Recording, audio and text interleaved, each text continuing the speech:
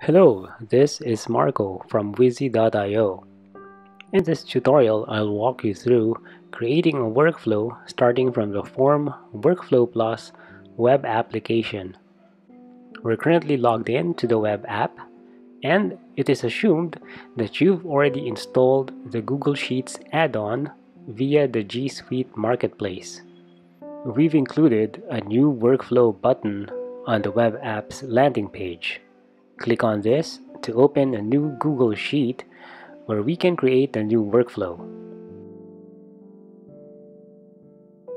The first order of business is to rename the Google Sheet. Now, let's run the add-on by clicking on the add-ons menu, look for Form Workflow Plus, then click Start. We've redesigned the UI for ease of setup and better settings organization. Form Workflow Plus needs a Google form linked to the spreadsheet to run. This is the first check the add-on performs while loading. If there's no linked form yet, you can choose from a list of starter templates or link an existing one. I'll walk you through the process of linking an existing form first.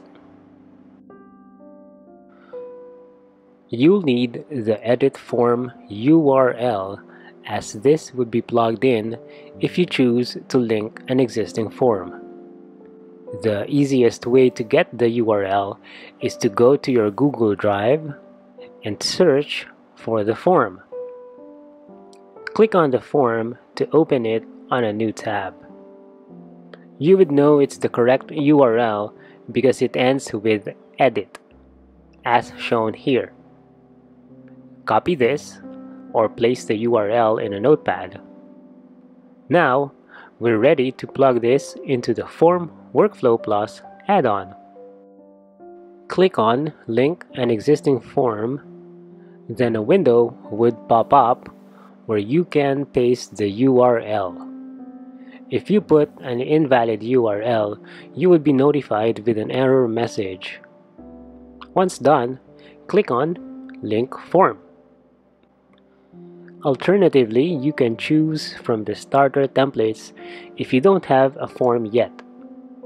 Click on Create Selected Form to continue with the setup. We've organized the essential settings under a single tab, so it would only take you 4 steps to create a basic workflow. Specify the response sheet, select the requester's email column, set up the approval steps, and you can save and activate your workflow. Quick and easy. If you want to further customize your workflow, head over to the Advanced Settings tab.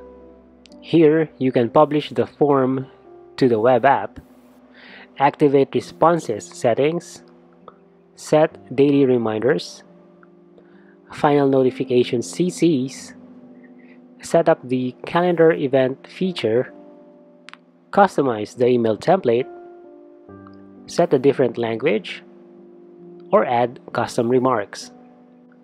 When you're all set, click on Save and activate workflow. There you have it.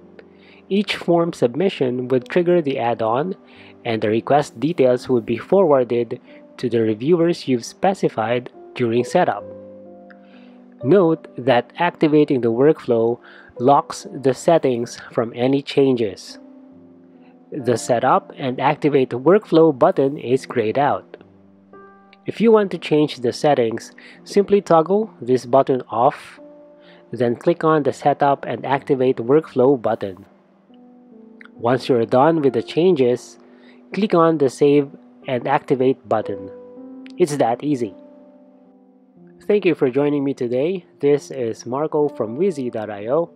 Please stay tuned for future video tutorials on Form Workflow Plus. Until next time, goodbye!